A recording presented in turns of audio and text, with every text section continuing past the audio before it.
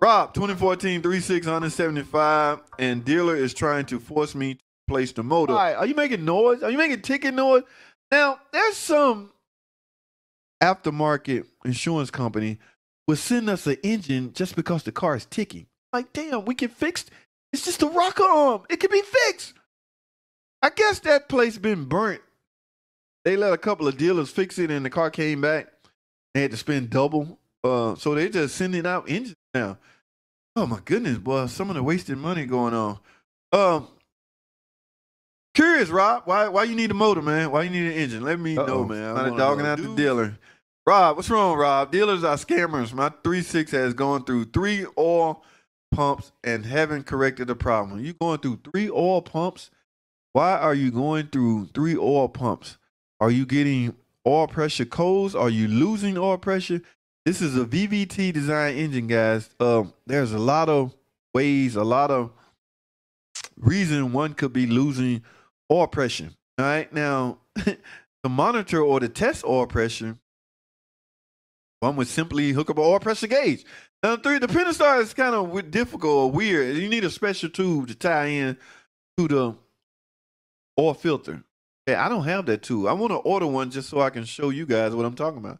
I might have to order myself. The dealer won't buy one. But if that oil pressure is not up to par or is not holding, yes, you're going to have a lot of oil pressure type codes. I mean, but this is a VVT engine, and a lot of parts can affect oil pressure. Cam phases can affect. Loose oil galley plugs can affect oil pressure. A lot of things can affect that. So if you constantly, somebody don't know what they're doing. And you said a dealership? They putting on 3 oil pumps. I'm not the one to. We are loyal to each other, so I'm not going to dog out this particular dealership. All right. But yeah, you obviously have other problems with my man Rob. You gotta. Oh no, man. Can't get a second opinion from the dealer. The dealer's supposed to be the last stop.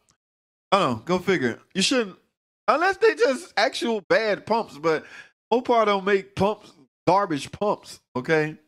They may make a garbage water pump on a 5.7 Hemi, but other than that, the rest of their pumps are decent. But be nice, Rob. Don't talk about the dealer like that, man. Hey, man. All right, that's what's up, Dart. 3 oil pumps by dealer and all fail. You got other problems, my man. It's just simple as that. Oil pumps don't just fail. Now, what's turning the oil pump is no more than the simple crankshaft. Crankshaft rotating. The oil pumps, that's a dual stage oil pump, right? So it has a solenoid built on it that will regulate the oil pressure. At low RPM, the pump is designed to increase the oil pressure to keep, the valve train lubricated. At higher RPM, the pump may regulate that pressure down because you do not need as much. It's a dual stage oil pump. How on earth is it failing? Your system is likely failing. The VVT system likely not holding or maintaining that pressure. Okay, now this stuff is monitored by sensors. So if these sensors are reporting back loss of pressure, you're going to be misled into thinking your oil pump, because it is the heart and soul, is like a body. That is the heartbeat of the oiling system, which is the oil pump.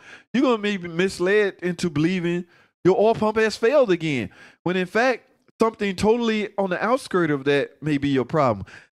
It's highly unlikely, guys, that all 3 of those oil pumps fail. You got some other issues, and I can almost guarantee you it's pertaining to VVT. So get into your dealer head, or just have your dealer to switch mechanics to a more experienced mechanic. Not that the dealership is bad. It's the car. It's the person that your car was dispatched to. He might be a newbie, not understanding the history or how oil pumps work. I'm not dogging anybody, but I'm just saying a lot of people bad mouth the complete entire dealership, when in fact, one person, how that saying go, one apple can ruin a, y'all know what I'm talking about. But just see if they'll change mechanics. Dispatcher gave a hard car to a newbie mechanic. That could be the case, but highly unlikely, Rob. Sorry, man, you're going through that. Dealers now say I must replace the motor. Again, based off what? Low oil pressure, or simply because they had to put on 3 oil pumps? I don't know, but if you actually, if they actually monitoring the oil pressure, and I don't see how if they don't have the tool, they actually are monitoring the oil pressure and it's not delivering. How is that even possible? Okay, again, the oil pump drives off a timing chain, a little small timing chain that's being rotated by the crankshaft. How is that possible? I don't know, man. They trying to just sell you. I don't know. I'm not into bad mouthing fellow dealers. Okay. Mythical player, JT, good looking out. Put converter in 12 Caravan with 93,000 miles on it and no more PO. So, PO 4074 or torque converter clutch solenoid. Guys, do you know a lot of guys used to? There is such a solenoid, torque converter clutch solenoid in the valve body, but it does absolutely nothing for this code. So back in the day, a lot of guys was taking the valve body apart, going in after that solenoid. They replaced that solenoid. I guess aftermarket, where I'm from, where I'm employed at, we replace valve bodies. We don't really go into them, clean them up, overhaul them. Things you would do outside. Like we barely mechanics anymore at the dealership, man. We do more replacing parts than we do. You have to diagnose it, but we're not really fixing a lot of stuff. I haven't overhauled a trans. I don't know how long, guys. We're not really fixing a lot of stuff. But my point is that code. A lot of guys used to go in and replace the torque converter clutch solenoid, and that does nothing for that code. But because the code name is torque converter clutch solenoid circuit or something like that, they think that's the problem. All right, but I have never, or every time, and I have done them quite a few. Every time I'm dealing with a code like that, it's almost always the torque converter. Always, not the torque converter clutch solenoid that's inside the valve body that a lot of the aftermarket guys will do. I guess it's worth it if you're trying to try something because the part is inexpensive, and if you're mechanically inclined enough to remove your valve body and replace it and see if that fix it, I guess it's worth it from that standpoint. But I argued with a guy argued me down about there is such a solenoid. Yes, there is one, but it does nothing for this code. The problem, see, they should reword the way it's written in the manual. Okay, you can leave a name. It's named torque converter clutch solenoid something.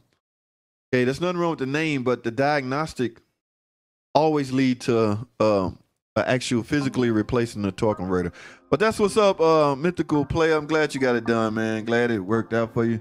2 hours out of 1.5 hours. Gravy money. Yes, they're not that bad at all. I done got to the point where a 62 TE I can yank out fairly quick.